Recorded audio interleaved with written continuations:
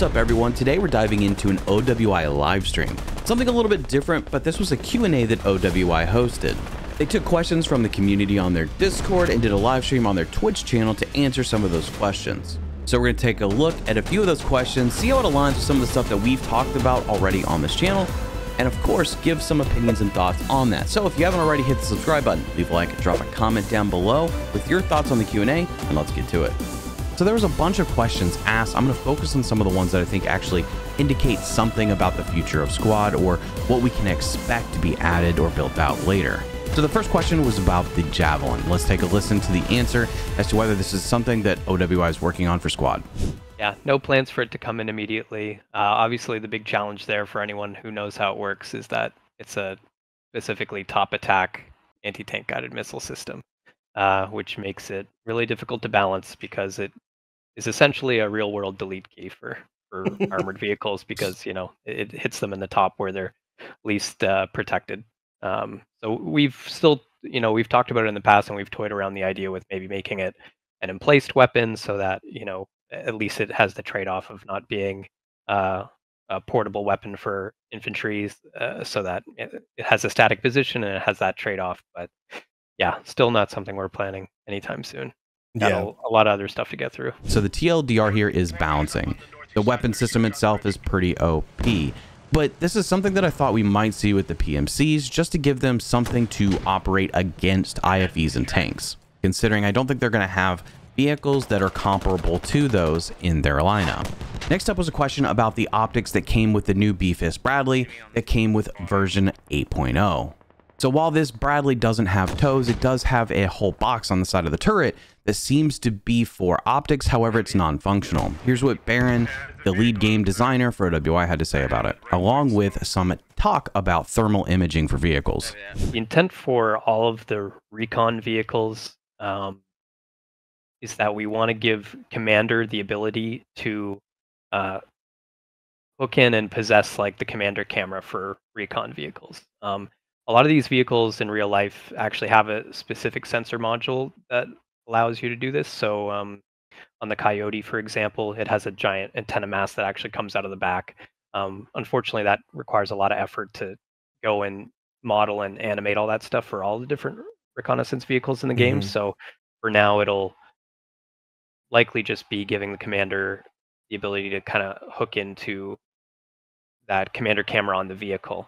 For the recon vehicles, so they'll be able to sit there and scroll through cameras and get live updates from wherever the reconnaissance vehicles are positioned. So that's kind of our immediate intent with the reconnaissance vehicles. But yeah, in the future, as it relates to thermals, we know vehicles are in a position where they're really strong right now. So we don't want to make any decisions that are going to push that further and make it become a bigger problem. But in the future, something we've toyed around with is adding thermals, but maybe only to the Commander seats, and only when that Commander seat doesn't have like a weapon system. So in the case of like a main battle tank that has a remote weapon station on the top, we might give them thermals, but you can't use it at the same time as you're using the weapon system. And that would be so that we're introducing that capability, but we're also increasing the amount of teamwork and coordination between that Commander and the gunner or the driver.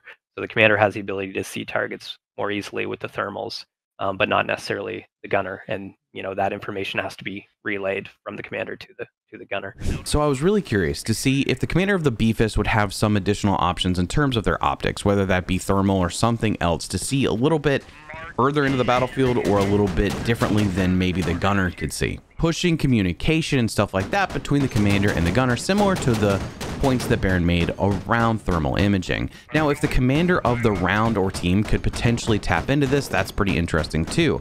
I just wonder how different that view is going to be, or what it can provide above the communication that maybe that team in the actual vehicle could provide to the leads and command chat. The next question that I thought was interesting was the conversation around game modes getting some updates, especially Insurgency, a game mode that seems to be a little bit neglected along with several others. Obviously, in typical pub matches, you're going to play random advanced and secure, invasion, maybe advanced and secure, and every so often you might see a territory control pop up. But it is rare that you see some of the other game modes. Here's their response to if Insurgency is going to get some sort of update. Yes, I guess yes, there are plans with a few other of the other things that we've spoken about. It's always a question of when and the resources that we have working on stuff currently. It is on our roadmap at some point, not this year, but it's something that we want to get back to, or game modes in general is something we want to get back to eventually, and rework old ones, add new ones, that kind of thing. So that's just another thing that the team in Offworld talks a lot about and gets excited about. Awesome. Yeah, there's a lot of work to do with some of our more neglected game modes. That if anyone's familiar with the game, they know what they are. Yeah, Insurgency was a big one that the design team is really passionate about redoing. But yeah, kind of like Otzer said, things get moved around and reprioritized a lot, so we haven't been able to work directly on it yet, but hopefully in the near future. Much like maps and factions, it's always good to see game modes introduced or reworked for better play. Ideally, we'd see some more game modes added or at least updated so that we can have more diversity in what we're doing, especially with the unit system and seeing how some of these units could tackle things like territory control or various other game modes. The next question was about the commander role. What might be changed? What new assets might we see? Let's take a listen to what Baron had to offer.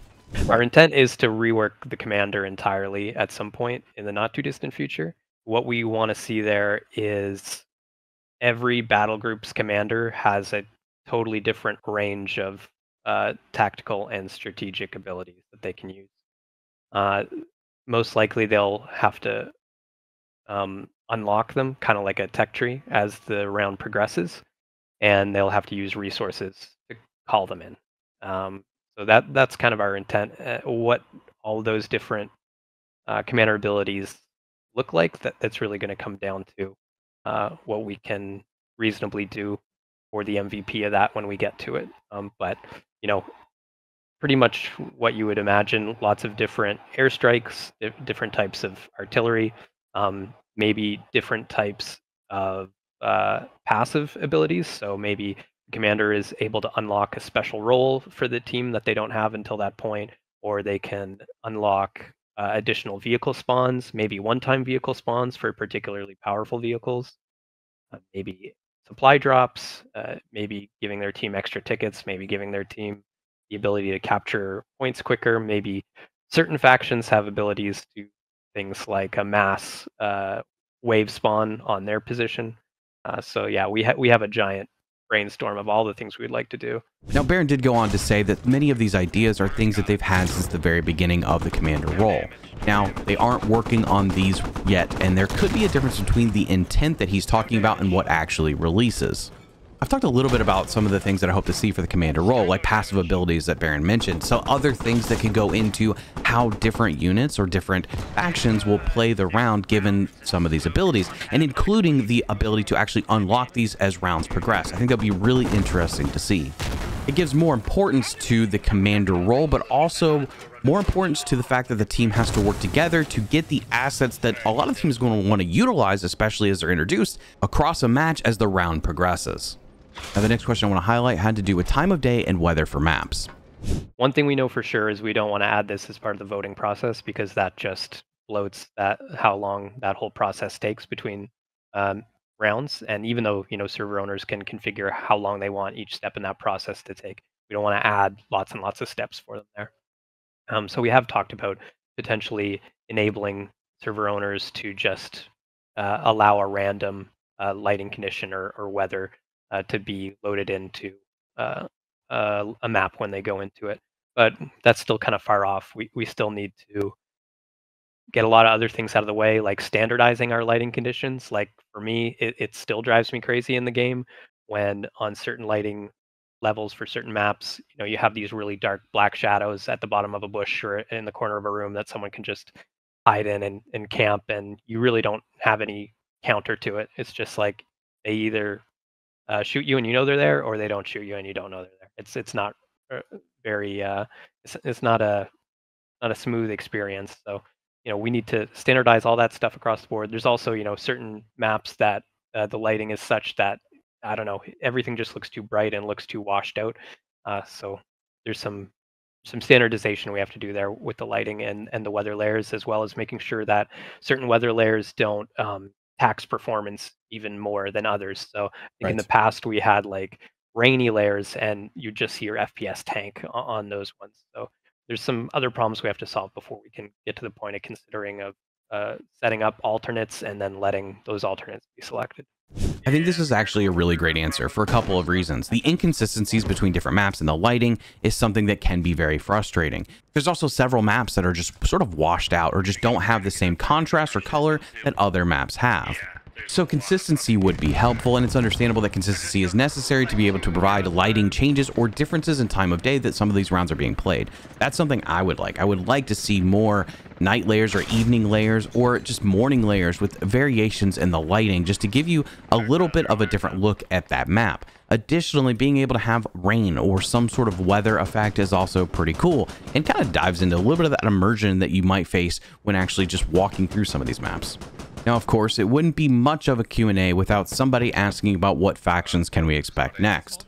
There was a pretty lengthy answer given to factions and how OWI sees factions and how they get added, along with the fact that they have a pretty massive list of things that they want to add faction-wise and vehicle-wise or asset-wise to the game.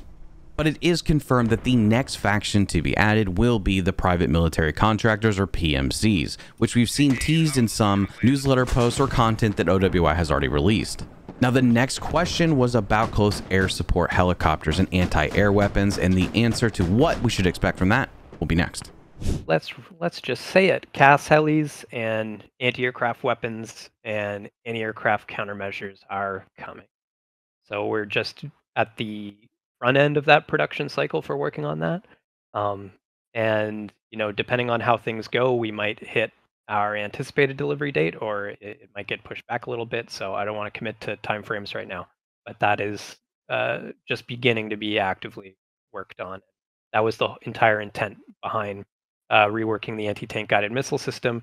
There was a component of that where we did want those missiles to just act and behave a little bit different and nuanced and have pros and cons, but the main effort there was to kind of untangle some of the tech in that underlying system so that it would enable us to have like heat-seeking lock-on anti-aircraft missiles. I think this is a pretty huge thing to talk about for Squad, because I do think it is opening up another layer to what Squad is based on just how gameplay operates. You may have that extra helicopter or helicopters that actually have a purpose beyond just transportation, providing that close air support in certain areas. How is that going to work, and how are they going to dodge some of the anti-air weapons that may exist on the field? But there's going to be a selection of people that are going to be dedicated to these new roles added into the game. And there's one more thing sort of attached to part of this conversation that I wanted to mention, because I've talked about it and it's something that I thought would be coming to Squad maybe a little bit sooner than the PMCs, but we'll see. And we're actively talking with Tactical Collective, the modding group, about France. And that's exciting. I know plenty of people will be happy to hear that. Yeah, when and all those questions we'll have to figure out, but we're actively talking to them about that, as well as the Bundeswehr mod. So we're talking to modders about what all this stuff means, and trying to work with them on getting you guys that content in the vanilla game. So obviously, we've already talked a little bit about what factions we thought might be coming to Squad. The France mod is one that does seem pretty much complete and might be something that could be added into the game sooner than later. I kind of thought we might see that before the PMCs, but maybe the PMCs will be next, and then we'll see France. Who knows?